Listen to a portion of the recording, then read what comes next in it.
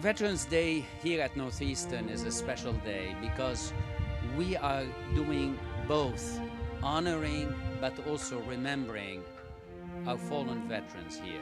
I'm very proud, as I know many of you are, that our school stops to remember each Veterans Day in this stirring and beautiful way. All those who served and all those who fell, answering the call of our nation. Freedom, we understand, is not free.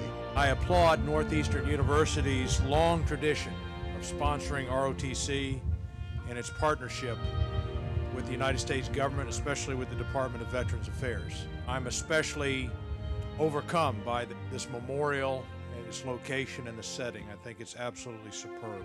This memorial is not just tucked away on the outer edges of the campus, but it's center mass where all can see.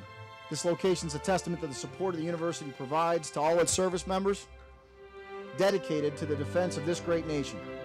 I would like once again this year to ask each of you to go to the other side of the wall sometime today and pick out a name at random and pray or reflect in your own way on that hero.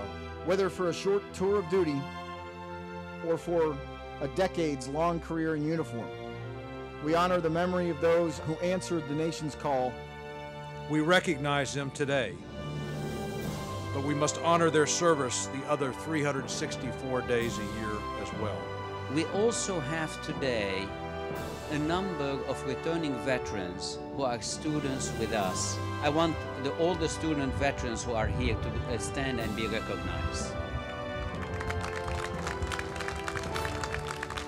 The community is defined by its bonds, but it's also defined by its history and its memory.